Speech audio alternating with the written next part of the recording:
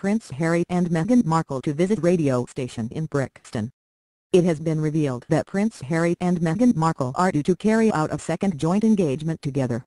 The royal couple will take a trip to Brixton, South London, on Tuesday, January 9, to visit the studios of youth-orientated radio station Represent FM, located at Pop Brixton. The station trains hundreds of young people each year in media and employment skills, and offers courses in everything from audio and radio production to confidence building, work experience and volunteering.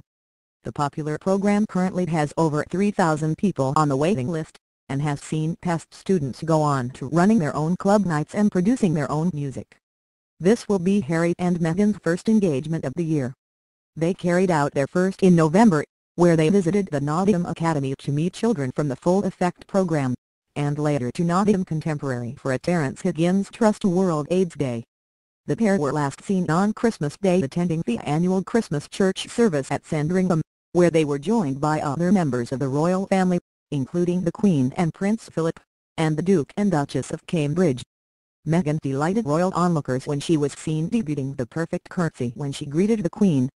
All eyes, as ever, were also on Meghan's outfit, with the former Suits actress looking as stylish as ever in a camel coat by Centler, which was accessorized with a brown hat, matching brown boots and Chloe pixie bag. Harry and Meghan enjoyed a breakaway in the French Riviera to celebrate the new year. The pair were spotted on board a scheduled British Airways flight bound for Nice on New Year's Eve. In a bid to keep a low profile, the pair boarded ahead of other passengers and headed straight for the back of the plane, next to the rear toilets.